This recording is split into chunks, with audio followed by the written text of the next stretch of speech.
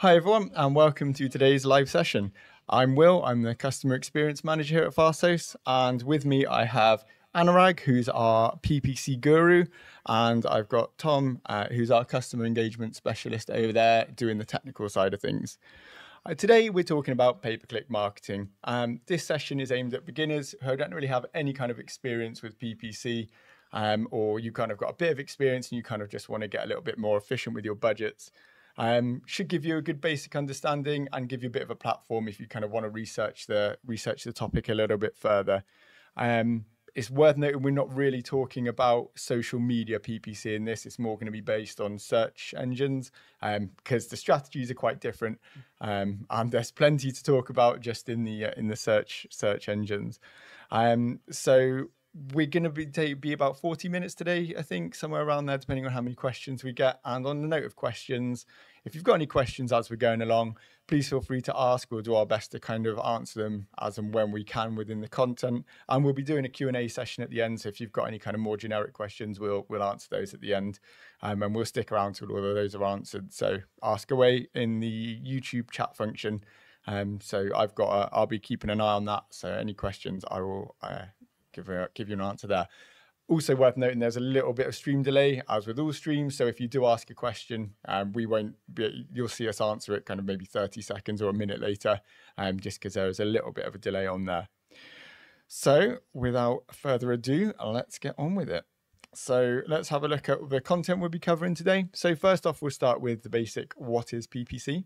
Then we're going to have a look at the different types of campaigns. And before I move on, I will say there are probably some terminology on this slide that don't really make a huge amount of sense at this moment in time, but we'll explain as we go along, so don't worry too much about that. We'll look at what are search campaigns, the hierarchy of search campaigns, the campaign setup. We'll look at keywords, kind of important. Keyword match types, again, really important. RSAs, I can't remember what RSA stands for. Responsive search ads. That's the one, responsive search ads, and how to write engaging ad copy. We'll take a look at ad extensions and assets, how you can actually measure success in making sure you're not spending more money than you're making, because that's an easy trap to fall into. And then, like I say, we'll take some questions at the end. So with that, I will pass you over to our expert, Anurag. Thank you, Will. So as Will mentioned, we'll start right from the basic. And the first thing a lot of people may not know is what is PPC. So PPC is an abbreviation for pay-per-click. What does it mean is that it's a mode of advertising where an advertiser will only pay when their ad is getting clicked on. There are other modes where you pay for the impression, but that's usually not really followed. Most of the advertisers like to pay for click. So in real world, in practical world, if a user searches any search term, your ad gets triggered. If the user does not click on the ad, you will not pay anything. It's completely free exposure from Google, and you will only get charged when a user is clicking on your ad. And we will cover in a minute later in the slide or the session that how does the clicks thing work, this cost works. But for now, the basic is that a user will click on your ad, and that's how you will make a payment to Google. So where does PPC ads appear? So they appear on search engine pages like Google and Microsoft advertising. When a user searches for a query, you will usually see on Google 8 paid listing ads. They could be referred as or listed under sponsored or ads. They change it, but there will be something to clearly communicate that that listing is a paid advertising or a sponsored listing. Generally, PPC ad would have 2 or 3 headlines, 1 or 2 description, and a few site links. We'll talk about that in a minute as well. And how does PPC work? So PPC massively relies on keywords. So an advertiser, you will select or target a bunch of keywords which you want to show your ad on. And when a user is searching a query or a search term on Google, and if that search term is eligible to trigger your ad will get triggered. Where your ad will get triggered, what position, that depends on every auction. We talk about that in a minute as well. But this is mainly how it works. There are various forms of PPC ads. So the most common one is search ads, which is also called a text ads, which is basically, as I said, just a bunch of headlines and description and some other text. That's search ads. Second is display ads. Now, display ads are quite interesting because they have for the two categories. First is a static image, where a static image is shown to a user. But that, just to specify here, the display ads are not on Google search engine as it is. Display ads usually are on partner sites like across other websites, the internet. And if you are doing a video display ad, then it's primarily on YouTube. YouTube ads are various type of YouTube ads are a type of display campaign. Third is shopping ads, also known as product listing ads. These are basically when these are first of all only relevant when an advertiser is selling a physical product. You can't sell a service via a shopping ad. So a shopping ad is basically when a user searches for a product, let's say shoes. And if you guys may have noticed that when you search something like that, the top of Google, there are listing or arranged in a horizontal line where basically there's a small image, price, and some description. Those are the shopping ads. And lastly, there's the other type of ads called demand generation. We talk about that in a minute. In terms of the budget, so Google Ads is historically the most customizable advertising platform or mode of advertising there. You can set everything. You can set your budget. If you want to spend a penny a day, you can spend a penny a day if it's practically possible, which I doubt. And second is you can spend up to I think there's no limit. You can spend million, 10 million, billion, whatever. Yeah, I don't think Google will put a limit on it. No, definitely not. Definitely not. But it's basically, and if there is any limit, it's ridiculous amount. I do not know. I have never come across with any limit where it says that, oh, you cannot spend more than X, Y, Z. I doubt it. So yeah, and another good part is that you customize your budget. The budget is set for daily basis. So if you set a budget, let's say £100, the campaign would spend £100 per calendar day. It can vary a little bit, 15-20% up and down. That's the part of it, but it will most likely will stay around 100 mark or whatever your budget you set. If your budget is exhausted for any reason, if it's spent or something else, then your ads will pause for that day, and as the new calendar day will start, your ads will resume. Now, if you notice that your ads are or budget is exhausted, you still have got time left and you want to keep showing your ad, then you can always increase the budget or decrease it whenever you want. So as I said, it's highly, highly customizable, and this is what it is. So it lets you customize everything. It's generally regarded as a very efficient way to use your marketing budget, Exactly. because there's that famous quote, and I probably butcher it now, about knowing half of your marketing budget is extremely successful, but it's in knowing which half it is that was successful. With traditional advertising. Exactly. Terms. If we compare with traditional advertising, for example, you run an ad on TV, you do not know how many people have watched it, how many people have taken action after watching your ad. But with Google Ads, we can measure all of that. Everything. And that's the reason it is historic. According to some experts, in the history of mankind, the most successful advertising mode out there, even today. So yeah, so let's move forward and see what else we got for you. Let's take a look at one of the examples. Yeah, so here's an example of a PPC search ad. As I said, this is one of our own ads, and I think this is a very beautiful ad, very well written. Not blowing my own trumpet, right. But I think this ad has been rated excellent by Google, so they have vouched for our ad quality. So I'm confident. Yeah. So one quick point here, that every ad you write RSA, Google will give a rating. Starts from poor, good, average, and excellent, or poor, average, good, excellent. Maybe not that order, but it will tell you how good your ad is. And obviously, if your ad is not excellent, then they will give you suggestion what you can include in your ad to make it excellent. As an advertiser, you always want to have your ad to be, all the ads to be excellent. Yeah. Obviously, because that's what you want. So in this example particularly, we can see that first of all, this an example, user has searched fast host and our ad has appeared. It's marked under sponsor, so that clearly communicates that this is a PPC ad. It's a sponsored ad. It's not an organic listing. And then there's a small logo of our business and the name of the business with a display URL. Display URL basically shows a user what website they're going on. They could have other stuff after the domain name, but in this example, because it's a homepage, campaign, or it's a brand campaign. Therefore, it's going on our homepage. And after that, there are two headlines we can see. The first is fast host, build and scale, and then we see a hyphen. So hyphen here is communicating that there's a second headline starting, and then second headlines domain, websites, and ... So as an advertiser, you want to give all three headlines to Google, or as many as possible now in the world of RSAs, but that doesn't guarantee all of them will be visible all the time. No. Sometimes they will be visible 3, sometimes they will be visible 2, sometimes there could be only 1. But if you don't see them, do not panic. They will be shown to some users. It's all random. This is all Google does their magic behind the curtains that this is keep on going. So do not worry about it. From an advertiser perspective, you want to give as many as possible, up to 15 in the world of RSAs. Then we have description. We can say that 2 description and then further extension site links. So that basically, I personally find this ad very good because it is communicating everything. It's a great example, I believe. You wrote this one. I did not write this one. Oh, did you not? No, actually? no. Okay. We have experts who write ad copies. I'm not that good, unfortunately, in writing ad copies. Therefore, I take the help. We have experts to do that.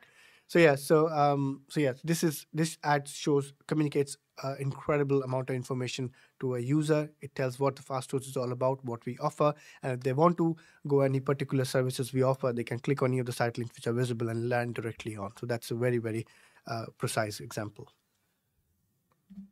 Right. So we earlier touched about type of campaigns. Let's talk about them in a bit more detail. So first is search campaign.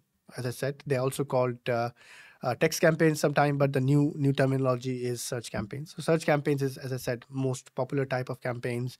They're on Google and they're showing some text ads, as we just saw an example, bunch of keywords. We talk about the keywords in a minute. Second is a display campaign where visual ads, banners, and videos. So very interesting example here. Some of you might be able to relate. So if you go on a website, look for some product, you might see that those pictures of those products are following you across the internet wherever you go.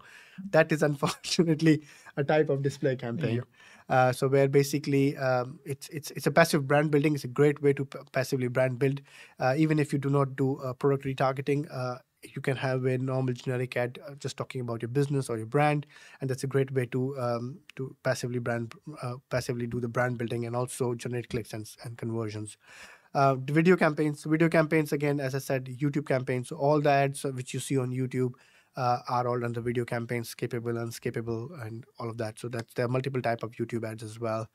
Third is shopping campaigns. As I earlier said, it's relevant for an e-commerce business where they're selling a physical product, as you only can advertise physical products via shopping campaigns, and it's a small picture coming under the search bar with information, prices, and some rating. And excuse me.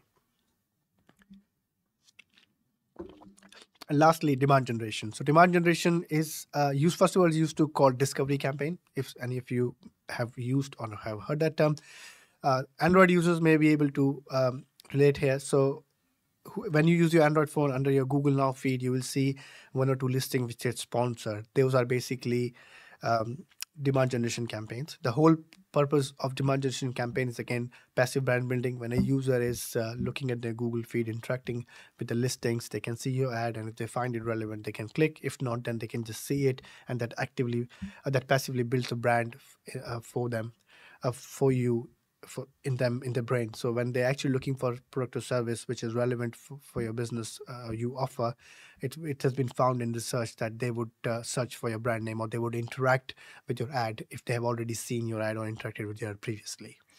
So I guess this is off script now, I know. There's quite an interesting point about that, is that I think with more traditional advertising methods, it's easier to build a bit of that brand, sort of that brand awareness. So for example, if you're advertising in magazines, radio, TV, all of that sort of stuff, people who aren't interested in your product and who wouldn't be searching for your product still see your brand and are still aware of your brand.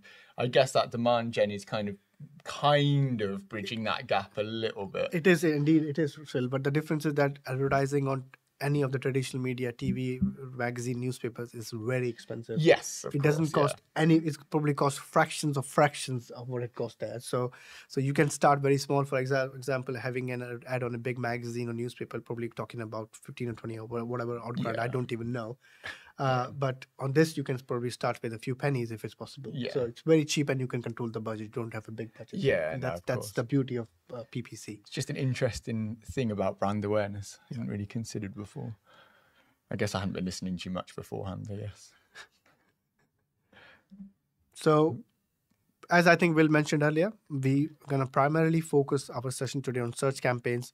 Why? Because first of all, search campaigns are, as I said, most popular, and search campaigns are the most complicated type of campaigns. I personally believe that. Some people may differ, but I believe if you have understood the search campaigns, understanding other type of campaigns will be fairly easier. So we go with the most complicated part.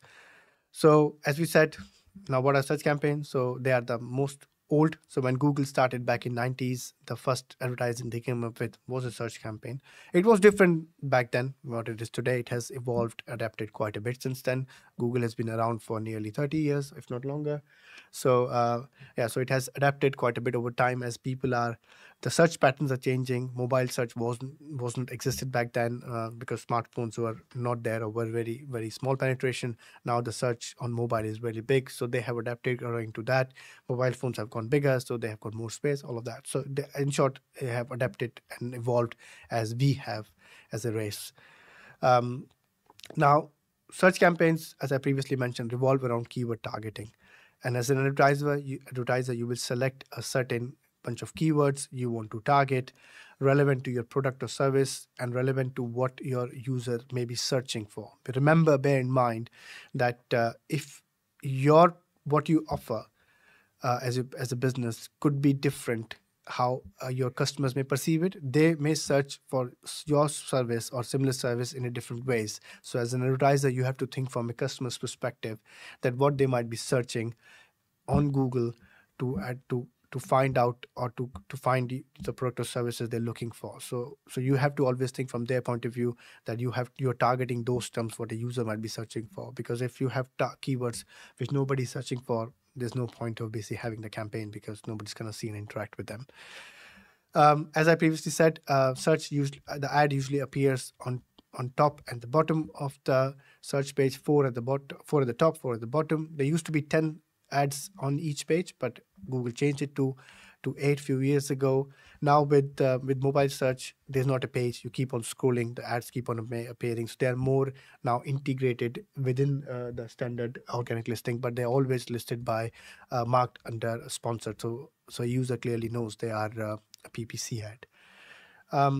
Ad copies. So as an advertiser, obviously, the only part of your campaign which a user or your potential customer is going to interact with is an ad copy. So you want to make sure that your ad copy is relevant, and an ad copy generally have, as we had earlier discussed, a bunch of headline, description, a display URL, and a bunch of extensions to give them further information. We talk about in ad copies more detail further down in the presentation, but they're just general description of how an ad copy looks like. Next slide, please, Tom. Come on, Tom, one job, mate. Thank you.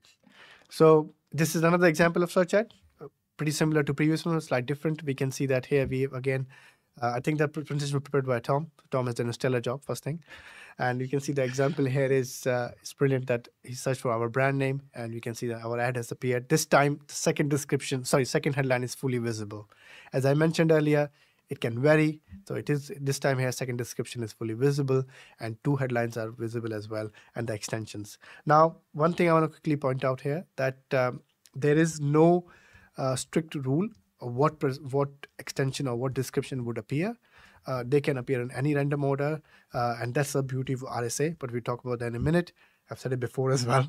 We'll talk about it, I promise. But yeah, if you see an extension right now, doesn't mean you will see that again next time. They randomly appear. Therefore, as an advertiser, you want to give as many as possible. Make sure they are relevant, so a user or a Google has multiple combinations to show to identify the winning one.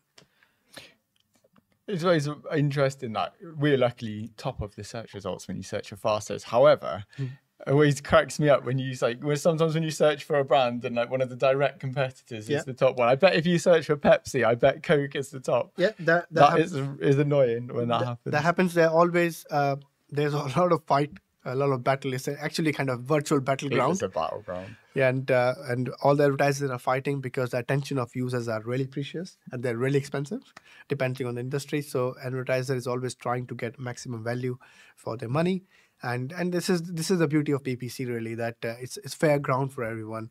It's a fair rules and it's a fair platform. So whoever does it best actually winning the race. Fittest of the survival of the fittest, basically, as sometimes is referred. So it's really fair. Although we talked a little bit about bidding, is that I guess sometimes it's hard to come up against someone who's got a massive budget, right? Because Yes. that's how the bidding works. I don't know if we really talked about it all that much. Yes, that is right. So yeah, I mean, if budget is a very big part, obviously, because you need to have money to able to show to click your ads. If your budget is exhausted, your ads will not be shown. So earlier I said that an advertiser will only pay when a user clicks on ad, but please bear in mind, if your budget is exhausted, then your ad will stop showing, because if an ad is shown and user clicks on it, Google cannot charge you more than its budget, so they stop showing the ad. So please do not assume that if your budget is exhausted, your ad will keep on showing. It doesn't work this way. We probably come on to this. I'm probably jumping ahead, but yeah, that bidding works. So say for example, like you'll say we could pay up to £100 per click for that particular ad that we're showing. What am I pointing? You can't see, but you pay £100. You bid that. You might not necessarily pay £100, but it depends on what other people are bidding on that particular keyword, right? So That is right. Some of them are horrifically expensive, right? Yes. Yeah. So answering Will's question. Yes. So even if you have max CPC of, let's say, £100 for a keyword, that doesn't mean you will pay £100. You will only pay 1p more than your nearest competitor. So let's just say, for the sake of example, if your nearest competitor is bidding £50, your bid is £100, you will pay £50 1 pence in theory. This is how it works. So, but the higher the bid is, the likelihood for you to be shown the ad on being higher is higher. Yeah, it works. And yes, big budgets. If you have a competitor who have got big budgets pumping on your business, on your brand names, it's very tricky to fight that situation. Legitimately, the only thing you can do is just outbid them by putting more money in. Unfortunately, you don't have any option unless you are able to make some arrangement or agreement with them. But that's definitely that's against the TOS, I think, isn't it? Exactly. That's not fully legal in Google eyes, but there are other opportunities. But legally, the only option you have is to outbid them, unless you wanna let them have it. I suppose then at that point it becomes a return on the investment, which is why it's important to make sure the ad copy is good, so you don't get clicks that aren't relevant. And exactly. But before everyone get excited and think that they can start jumping on their competitors and steal their traffic, please bear in mind, competitor bidding is always very expensive. Yeah. So if you are paying, let's say, £1 for your brand name cost per click, your competitor brand name is not going to be one. It's going to be significantly higher. How much, I do not know, but it will be higher. So bear in mind that it does come with a cost. And also, I guess this is also relevant, is what is the point of bidding on a competitor? Because if they're searching for your competitor, they're specifically looking. So then their intent is to go to that competitor. Exactly. So they're highly unlikely to go to you, and then you've just wasted all that money on a click. So spot on. Yeah, what Will said, that's correct. That even if you spend on it, people might click on your ad, they will come on the website, they say, no, that's something I'm not looking for, I want to go back to the brand I was searching for. And a lot of times when people are searching for the brand name, they are existing customers, so they want to interact with the do something with their user account, something, so that's just wasted click. So you want to be really careful when you do competitor bidding. Sorry, keep interrupting you. I'm learning too. No, it's very interesting. I'm enjoying it. Okay, so campaign hierarchy.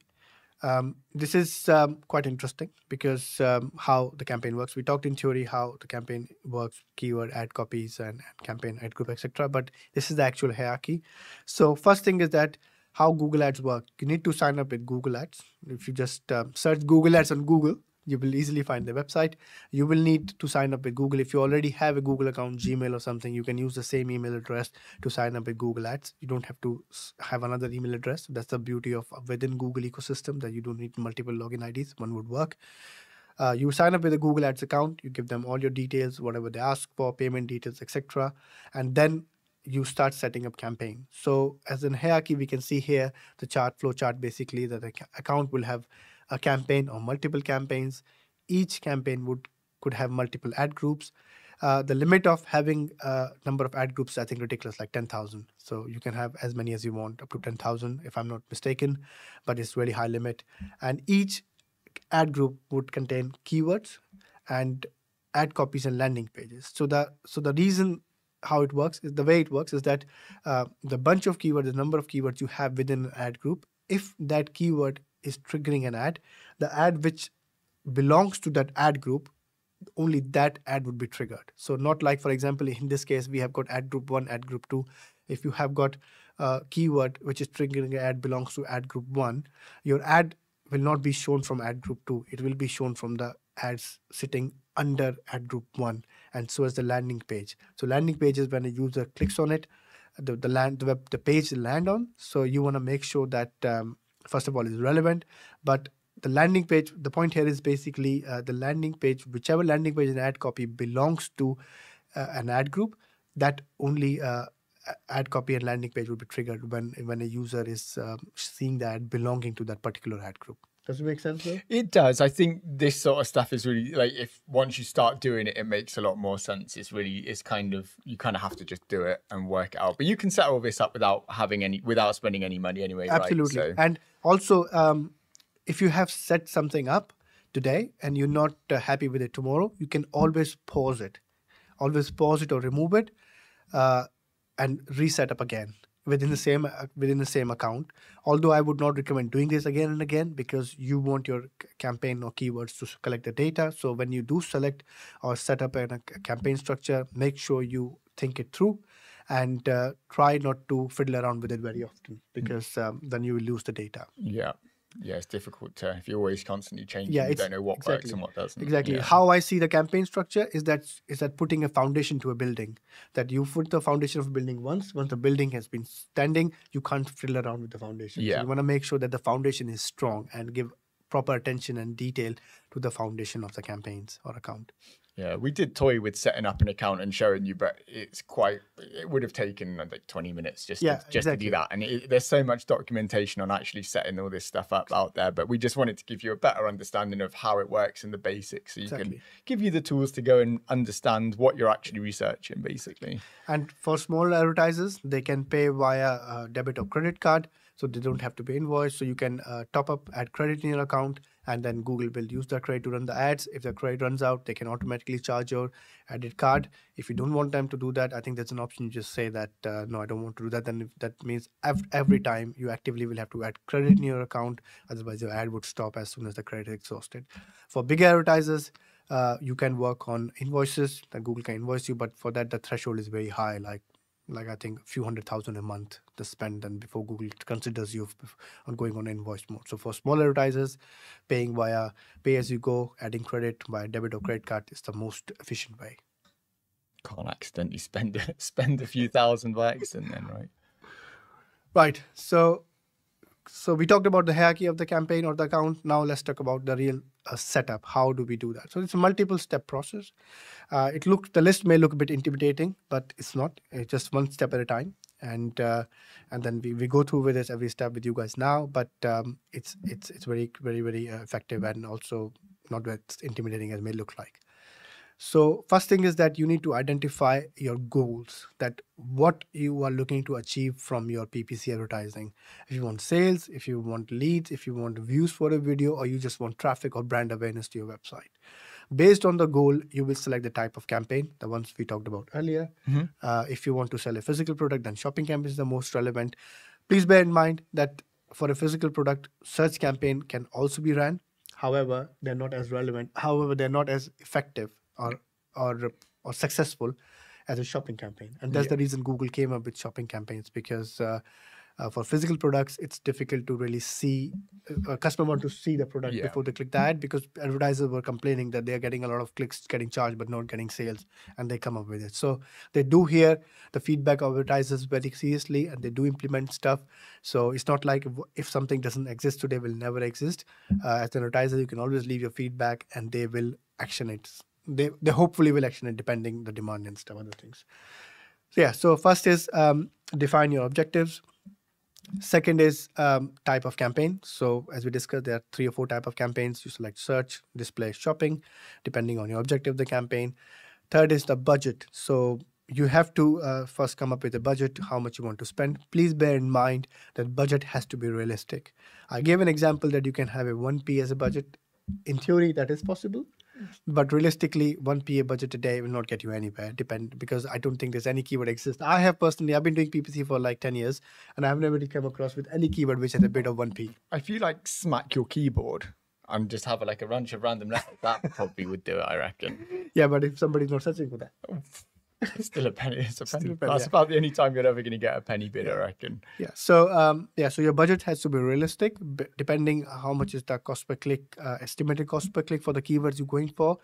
You have to then select budget accordingly. As I previously said, you can always customize the budget. What I would recommend is to start with slightly higher budget to collect the data. Maybe if you're looking to spend, let's say, £100 a day, maybe start with 115, 120, or something like that, if you can, and let your campaigns collect the data, and then optimize accordingly. So select your budget. The second part is bid strategy. Now, bid strategy is a very big topic within PPC community across the world right now, because back in the days when PPC existed 10, 15 years ago, it used to be manual bidding. Now in the days of AI, manual bidding has taken a back step, and now it's automated bidding. So automated bidding is basically you trust Google that you tell Google what your goal of the campaign is, how much you want to pay for that goal, and Google will do the heavy lifting for you.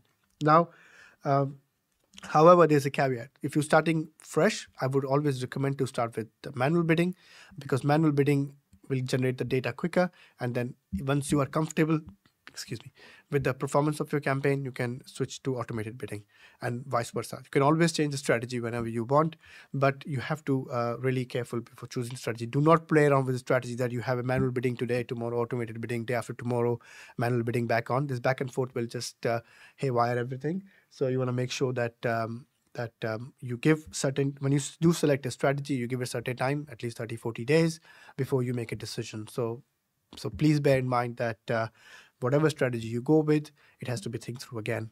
I'm really giving a lot of emphasis on thinking through beforehand, because all of these things make a difference from day one in the performance of your campaign.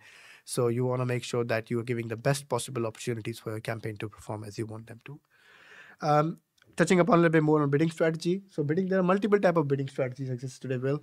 First is the manual bidding, where you do all the bidding, you manage everything, select the bids, optimize modifiers, etc. Second is TCPA, which is basically target cost per acquisition. Then there is impression share, a few other there. All of them are really self-descriptive. So if you do set up the campaign, you want to explore them. When you select them, there's a description appears within Google Ads interface. You can absolutely easily understand what the bid strategy does for you. So as I said previously, that I would recommend to start with manual bidding, and today we will focus on manual bidding more, because manual bidding is the hardest, and once you have understood it, then automated bidding will not be that difficult.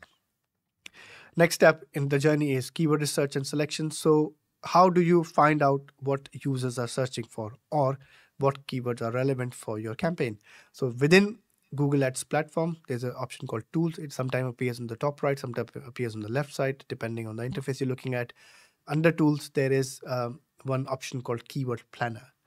Now, this is basically Google keeps a record of majority, if not all, the search term being searched on their platform every day.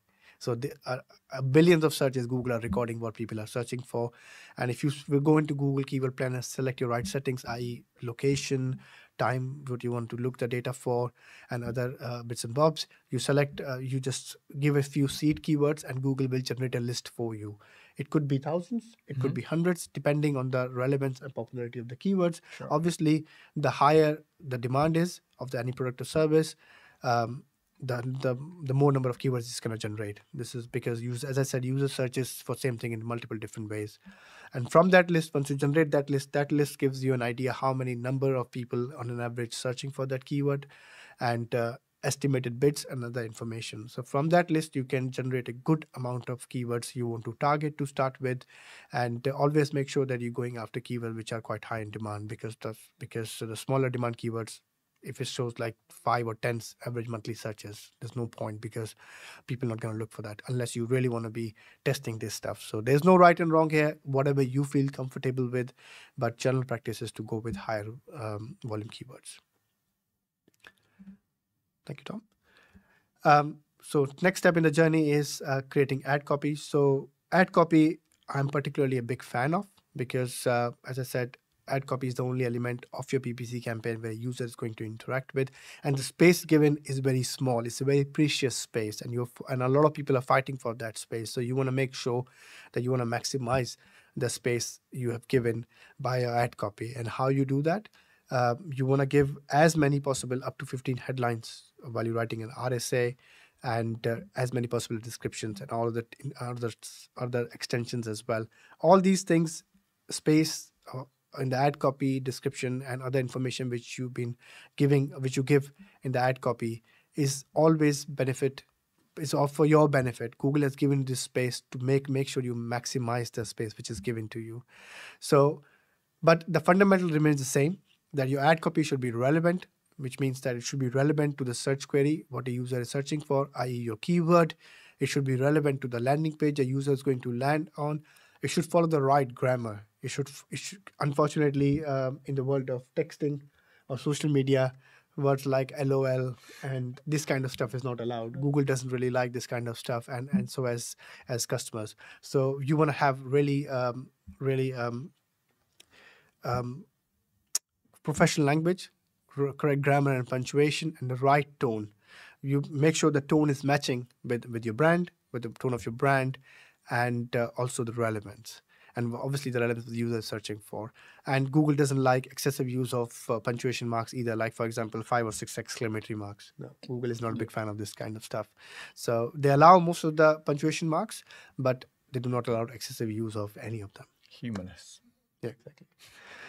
Second is ad extensions. So ad extensions are quite interesting because Google absolutely appreciates that the space which they are giving to an advertiser for the ad is very small. And in order, an advertiser usually would have a lot more information to communicate to their user, which is than just the space they have for the ad copy. And that's the reason Google came up with extensions. So extensions, there are multiple type of extensions depending what you want to do, but make sure you use all the extensions relevant and as many as possible. But as many as possible doesn't mean you add hundreds of extensions, but don't have 1 or 2. Good practice is having up to 5 or 7, something like that. I think we showed them a little bit. Yes, we had an example of our own copy where we had 4 extensions listed. Even though if you add 8 extensions, Google will maximum show 4 at a time, or sometimes 6 depending. But practically is mainly 4. So yeah, make sure that you give all of them. And again, the same principle being followed: right grammar, right punctuation marks, and good tone and other stuff. Then next step is that you have to define your target audience. So, and demographics, location, interest. So obviously, for an advertiser based in the UK, you do not want to show ad to someone based in Australia unless you offer your product or services to that audience. So there are settings within campaign settings. You select the right location, the time of the day you want to, time of the day or week you want to run your ads for, the location, as I said, interest, that if you want to target any particular audiences which are interested, for example, any particular activity. Let's say if you're selling ski products. Yeah. So in ski products, you mainly want to advertise in winter season, and you don't want to advertise the ski products users based in Africa. There's no point. Yeah. You want to do it only where there's snow. So, and usually the skiing is a hobby for younger people. So you want to primarily target or emphasize on younger audiences. I'm not generalizing here. Apologies if somehow it feels like it, but it's based on generally. Obviously, I don't think any 80, 90-year-old person would be going skiing. But you never know. But generally, it's a hobby pursued by younger people. So you want to target your demographics according to that. There's no harm in targeting other audiences or demographics as well. But you want to make sure that you are targeting your primary audiences. Next step in the journey is landing page. So landing page is the second element a user would interact with after clicking on your ad. So first thing, very, very important for landing pages to have it relevant or relevance with your ad copy and the keyword you targeted and the search query your user searched for. And the landing page used to have a good UX. You don't want to have a landing page which take forever to load, because the user will not perhaps wait that long, and they will just end up leaving the site, and your budget didn't bring you the traffic that you wanted. So landing page has to be small and really straight to the point, communicating what you're offering to the user, and it has to be a good user experience, or I would say excellent user experience, and make sure that the goal you want your user to achieve coming on the landing page is clearly visible. You have motivators like call to action, the action you want them to take. For example, buy now, click here, sign up, call us, this kind of stuff. They're really effective. Make sure that the user is feeling motivated or given a bit extra push to take the action you want them to do. And lastly, the conversion tracking. So you start your advertising, you have a campaign set up, it's been generating impressions and clicks, you're bringing traffic. How would you measure that how successful your campaign is? Now, for that, Google has come with conversion tracking, which means basically whatever your goal is, you track that. And you can do the tracking within Google Ads or in Google Analytics. And then if you do decide to do in Google Analytics, you can import them. There is no right and wrong. You can do whichever platform you want. It's up to you, really, whichever you find convenient. And make sure that's very, very vital for your campaign or for your account to have a correct conversion tracking setup, because you do not want to under or over report your conversions, because that will affect the optimization decision you're going to make. So make sure that, and once you set up the conversion tracking, do a little bit testing, maybe make a purchase by yourself and see if it's tracked properly with the revenue or other metrics you want to track. But in short, the conversion metrics should be correctly set up. Now, you need to set up your conversion tracking correct, as I said. And once the conversion tracking has been set up, your campaign should be able to attribute the conversions to the right campaign keyword level. So you know how your keywords, how your campaigns are performing while making the optimization. And I think we go into those in a bit more detail later as well, don't we? Yeah, we do. Yeah. We do, absolutely. Different metrics. Right. So if someone has been doing PPC for a while, maybe know match types. For someone who haven't, I will tell them what they are. So in today's day and age, as I said, a lot of people searches for same thing in multiple ways. They can be 100 or 1,000, if not more, ways a user can search. So from an advertiser perspective, it is not practically possible for them to have every keyword to be targeted or added in their ads campaign. So what Google did, Google came up with match types. And this is a very clever way for an advertiser to target multiple search queries, or let's say in a common term, they're hitting multiple multiple birds from one stone. There are mainly three match types exist. First is broad match. And as the name suggests, they're really broad. We're talking about them with an example, because explaining them in definition is probably not going to make sense. They still don't make sense for my brain if you ask me to define them, but the example is easier to understand. So broad match, as the name suggests, is really broad. So let's say in an example, if an advertiser is targeting running shoes for on broad match, they could trigger ads to terms like tennis shoes for men, shoes for running, and other shoes related terms. Because the broad match, how it works is that if any of the keywords in any order present in user's search query, your ad would trigger.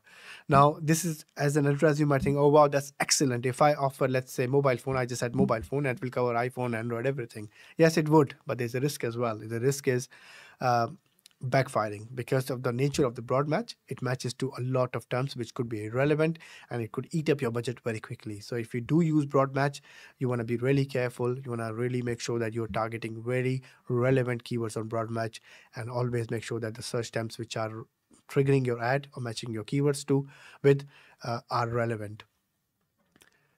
Phrase match. So phrase match is slightly tighter than broad match. Obviously, to avoid the risk of matching to irrelevant queries, Google came up with phrase match. Now, phrase match is how it works is that if you have a keyword, let's say here running shoes on a phrase match, it will trigger to search terms or queries which has got running shoes in the same order but can have words before or after it. So let's hear an example. We say men's running shoes or best shoes for running. Now, in this example, we can see that the running shoes are there, but there are men's running shoes and best shoes for running. So what has happened now that the search queries has become more relevant. They're more strict, and they have become more relevant. So the risk of having matching to a lot of irrelevant queries get minimized here to an extent. But please bear one thing in mind, that recently in last few years, Google has come up with this new thing called intent match, which is basically that if they see a keyword which is relevant to the search query of a user, your ad would trigger even if it doesn't follow the fundamental definition of the match type. So let's say case of example here in the second example of running shoes, I said earlier that your keyword is present in the user's query in the same order.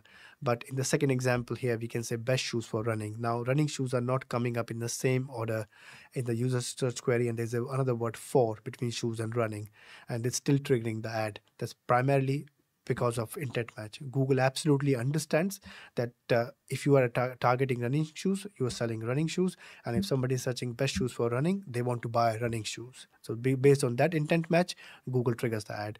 And intent match is really useful. It matches to a lot of terms, which even goes beyond the further main definition of match types. But again, you got to be careful because there's always risk of bit of backfiring or in terms of adding or matching to irrelevant terms. So you want to make sure that you stay on top of your negative keywords. And lastly, exact match. As the name suggests, exact match is really tight. It only matches to keywords or search terms which are exactly matching to your keyword. Now, when I say exactly matching, it also includes singular, plural, abbreviations, and close singular, plural, close match, which is again intent match, and synonyms. So it is a little bit of wiggle room there. But running shoes here, an exact match will not match to terms like running shoes for men or best shoes for men or training tennis shoes for men, because that does not match the definition of exact match. So in exact match, it will match to trigger terms like running shoes or running trainers, because we know that Google knows absolutely that trainers are referred as shoes as well. Therefore, they would match based on that, but they will not have anything before or after it or in between. So it's very, very, again, tighter way to target your keywords. So as an advertiser, when you are setting up your campaign, selecting your keywords, make sure you use the right match types. There is no right and wrong which match type you go with, but please understand how the match types works and intent match, and based on that, select your match types. It's very, very important because it can always take a lot of budget very quickly. Just touching on a point there, you said about negative keywords. We haven't got them on this slide. So negative keywords being, you can say if the search term contains this word, then I don't want my ad to show. Exactly. Yeah. Yes. So negative keywords basically are those search terms on which you do not want your ad to trigger on. So let's say you're selling running shoes and somebody searches free running shoes. You put free as negative, your ad will not trigger. So it will stop from anybody searching free running shoes, would not show your ad, so will save you budget. So there is a way to save your budget, but you have to make sure that with the right combination of right match type of positive keywords and right negative keywords, you can have a very controlled and very relevant targeting of your ad copies. And hence I said that when you start the campaign, at the beginning, give it a bit more budget for it to collect the data, and then based on the data, you make these optimizations. SQR or negative keywords are really, really important. Make sure you look at them categorically, periodical basis, because there can be search terms that can creep in and can eat a lot of your budget. So yeah, one thing I want to quickly point out here, that a lot of people feel that running PPC is driving on cruise control. It is actually not cruise control. You have to actively look after your campaigns, optimize them, make the changes regular basis. You cannot just set them up and forget and then don't look at them at all. That just doesn't work. It will just not going to be effective at all. Cool. Right. So RSAs. We talked about RSAs multiple times, and we're going to talk about them in more detail now. So RSAs, as earlier Will asked, stands for responsive search ads. Now, the people who have been doing PPC for a while may know that earlier, until a few years ago, there used to be a ad type existed called ETAs, extended or expanded text ads. What used to happen in that is that you were allowed to give up to 3 headlines, 2 descriptions, and site links. But now, with the involvement of AI and other automated stuff, Google has come up with responsive search ads. Responsive search ads is basically you give up to 15 headlines and 4 descriptions, along with other information, which is same as ETA, to Google. And Google will show multiple combinations to a user or different users to identify the winning combination. Now, it's a very powerful way, Will, to understand, to get very precious clicks from the user, because Google understands up to an extent what sort of content a user is clicking on or interacting with. So they will show that winning combination to the user, and the likelihood based on the research is that the users will click on your ad. The likelihood is very high, and when they click on it, they most likely will engage with your brand and hopefully convert. So again, the same fundamentals. You can up to give 15 headlines. Please give as many as possible, up to 15. There could be scenarios where you can't give 15 because you don't have much to say. Please aim for 5 or 6 if possible. And for descriptions, up to 4. Again, the same thing. Please write at least 2 or 3 if possible. Ideally, you want 4. And again, same fundamentals followed. Right grammar, right punctuation. You are not allowed to use any word, as far as I'm aware, which is not in the Oxford Dictionary. So if you're not sure, you can always check in the Oxford Dictionary, and if it's not in there, then you're probably not allowed. You can try your luck; it may get approved, but from a user's perspective, that doesn't look very professional. So you don't want to use that anyway. It depends what you're selling, I suppose. If it's a slang word or something like that, I don't know. I don't know what their policy is on slang. Exactly. You can try your luck if you really want to go ahead. You can try your luck, and if it gets approved in Google testing or checking, when they check your ad, it's fine. If that's what you're comfortable with, that's what you believe your audience is most likely to interact with, but make sure that still not slang words like swear words. That's just not good. Variations. So giving 15 headlines, 4 descriptions will generate a lot of combinations or variations of your ad. You can even see what combination Google shows once the data start getting collected. And this is, again, another great way to give multiple ads to different audiences to interact, to find out which one they interact with. USPs. So again, you want to have your USPs in the ad copies. Make sure that if you, for example, offer free services, 24/7 customer support, and international services, whatever your USP of your brand is or product is, make sure you include that in the ad copy, because that's what the user is looking for. You have to think from user's perspective and offer them the value that justifies why they should buy the product or service from your brand over your competitor. This is a very strong way to win over your competition. User intent, again, user intent. So you need to make sure that the ad is matching the intent of the user, what they're looking for, and periodically update your ad copies every few months if possible, maybe earlier if possible. If you've got a huge account which has got a lot of interaction, so you want to update your ad copies frequently. Just don't run boring same ad copy which gets boring eventually again and again. Make sure you keep periodically update them. And let's say if you're coming up with an offer for Black Friday or anything like that, Christmas, then make sure that you highlight that in your ad copy, include the new ad copy that you have an offer running, because offer is a very great, strong way to get user clicks and get interacted with your brand. Yeah, I was just saying we are running a little bit later than we would normally through practice. So it's just, apologies. We've only got a couple more to go after this. It's just we're near in the end. But if you have got any questions in the meantime, please do put it in the chat. Yeah, I'll try to be quick. Sorry, I got a bit carried away. That's my fault. I keep interrupting you. It's. I love doing PPC and talking about it. So yeah. And lastly, CTA. So CTA, again, call to action, the action you want your user to take. So it could be shop now, get a quote, learn more, contact us, fill the form, whatever it is for your business. But make sure the CTA is there, because sometimes users believe that, okay, I read that, what do you want me to do? So you want to make sure that you are communicating the next step you want them to take by adding a call to action in your ad copy. And again, make sure the call to action is on a landing page as well, as I previously mentioned. Thank you, Tom. So ad extensions, in this example, again, the same example, ad extensions are a very powerful way to communicate extra information, which is perhaps not as highly relevant for the ad copy, but still relevant for your business and other information you want to communicate to your user. And there are multiple type of ad extensions. There are, I think, 7 or 8 in total. They keep on changing, but something like that. But a lot of them are, one of the most common one is site link. Now, site link is a very effective way to direct your users to any particular page. So site link is basically a bunch of links with headline and description under the ad copy. And if a user wants to directly go on that page, they can directly click on the site link and land on that page rather than going to your home page or the page and then eventually navigating to it. And it's a great way to make the whole user experience quicker. Everyone wants to get things done quick as possible with least possible effort. And it's a great way to make sure that user is able to do that.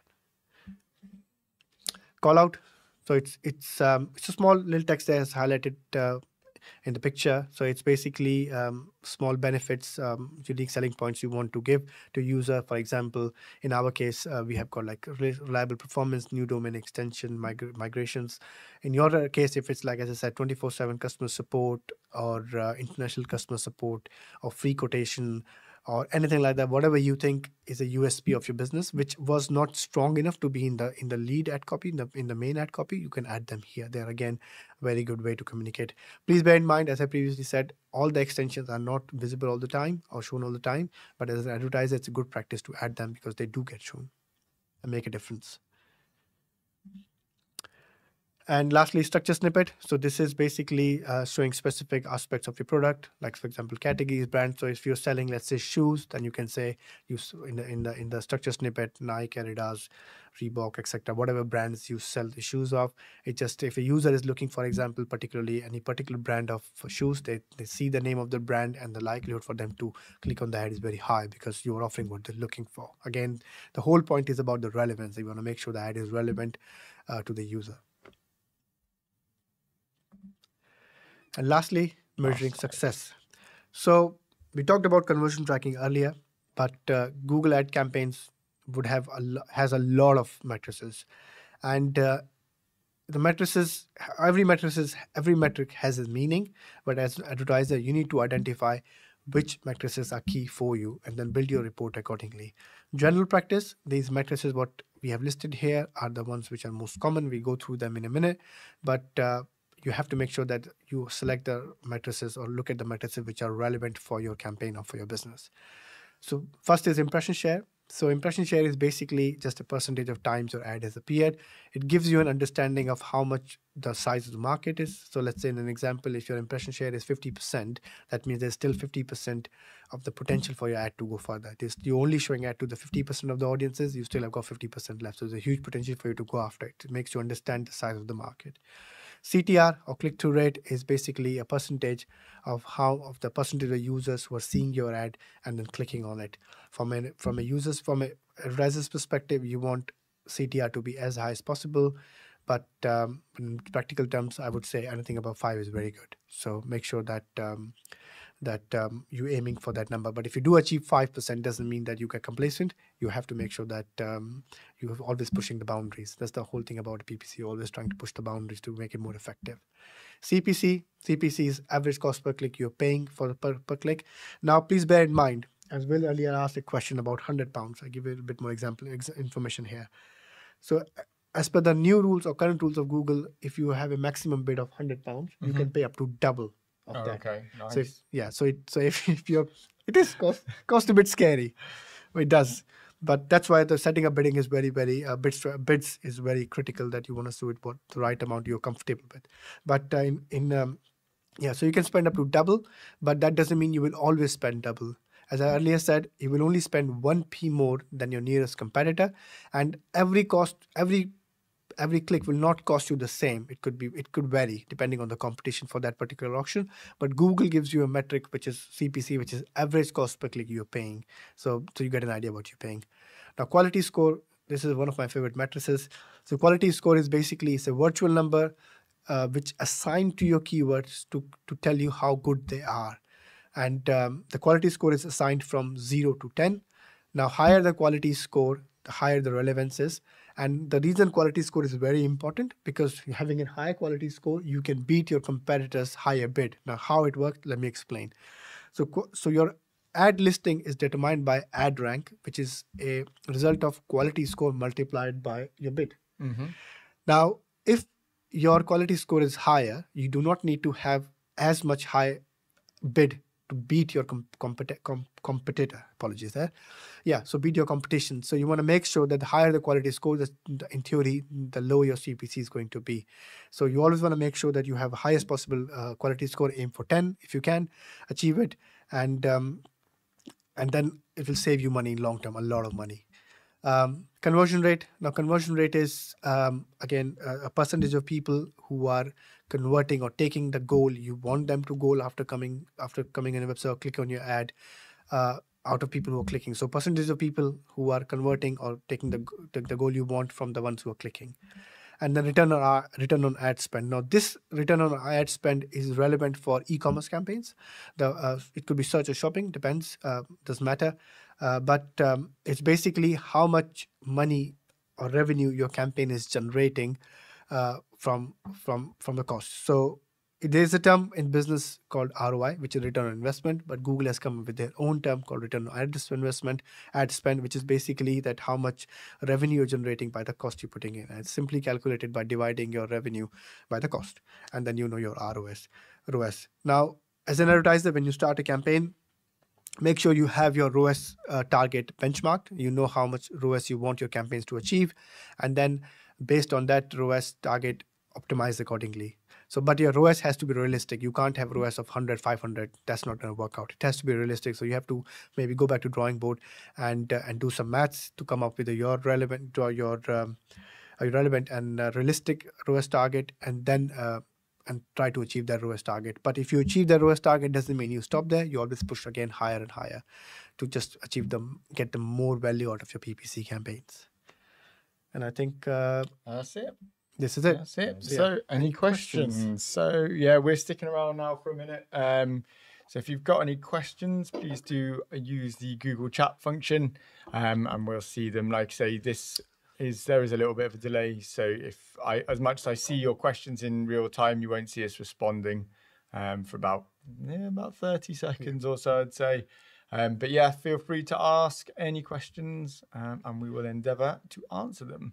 I don't think anyone's asked anything just yet, but yeah, we're here for a bit. If anyone wants to ask any questions, we'll shut the stream down if no one's got any, but I'll give it a minute or two. And this is always the fun. So I guess while we're waiting to see if there's any questions, what's the highest bid you've ever seen for anything? £240. Oh, for what was that for? That was in insurance. Okay. Finance products are very expensive. Insurance is one of them. Yeah, so that's 240, something around £240 if my memory is serving me right, but it was ridiculously expensive. That is expensive. So I guess the theory there is that they'll take it out and then don't churn, so it's like longer lifetime revenue, right? Exactly. You have to work on the averages because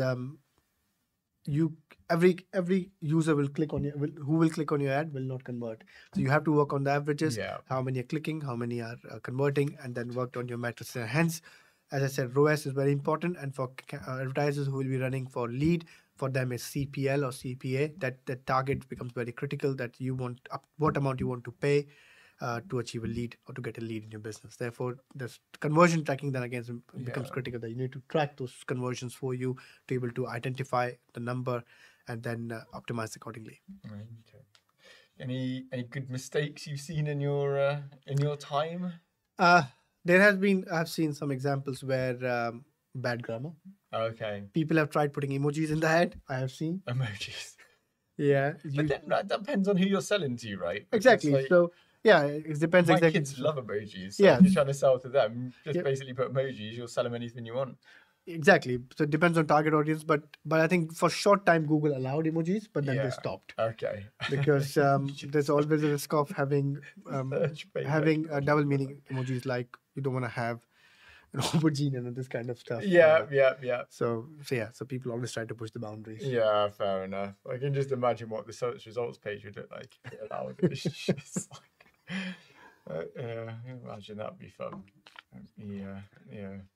All right. Any times where someone's like accidentally spent all their budget because they messed up, or that happens a lot. Horror stories. These are always fun, right? Yeah, that all happens a lot, especially in the days of manual bidding. people would perhaps put 10 pounds, they put 100 pounds without realizing. Oh no. Typers having one small typo. This decimal could be a problem. If you want to play 125, you put 12.5. Always a risk. The budget as well. There's always a risk of typo. So therefore, you want to be really careful when you're doing stuff. And automated bidding has minimized that quite a bit. That you don't need to do any of that. You just make sure that your target setup is correct and Google does it for you. But yeah, that happens. I remember reading a case study online or just on the PPC community talks on the internet, as everyone else does. And the guy said, I just started a new role and I made a mistake and I spent the advertiser's whole budget of the month in an hour. No. And, oh no. What do I do now? I hope he made some sales out of it at least. Well, yeah, he didn't mention that, but he did say that. If he hit the sales for the month in one day, then you go, oh, good, Exactly. right? And the most funny comment, which I remember is particular, is that one person said, so write your resignation and leave. Oh.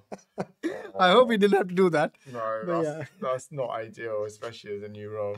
Yeah, Whole month's worth of budget. Within an hour. So this is what risky it is. For. Yeah, It can gotta be backfire so careful, quickly. for Exactly. sure, You can right. spend your money within seconds, and you have to just make sure that whatever you do, you are doing it very carefully and looking after, checking what you have done. No, Small mistakes don't realize sometimes. No, it's easy to slip up, right? If you're not looking at it, or if you just look at it once a day or whatever, and you're just like, hang on, where's all my money, guys? It's just like, it's not good. All right, we've had no questions in the time we've just been chatting rubbish, so I think we'll call it a day there. Thanks everyone for coming along. I appreciate the viewership, and hopefully it was helpful. And yeah, next month we're doing custom. Oh, this is my one. This is my expertise area, isn't it?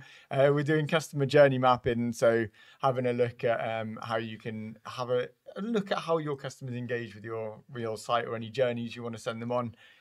But yeah, that'll be around mid-December, probably a little bit earlier on because something's happening in December. Towards the end. Something where no one does any work. We're probably at the last 2 weeks, right? So it'll probably be more like the 10th-ish, I guess, somewhere around there. But yeah, that'll be fun. I think that'll be quite fun. I'm looking forward to doing that one actually. Something I actually know something about. So there we go. It's a very, very small subset of everything. You get so smart on stream. Yeah. Or make myself look more stupid. Who knows? Either way. But yeah, that'll probably be sort of mid-December time. So yeah, come along and we'll see you then. Thanks for coming, and thank you Tom and Anurag for the stream. Appreciate it. It's been a pleasure, mate. Love talking about PPC. So it's been a pleasure. Good to hear. Thank you, guys. Bye. Bye.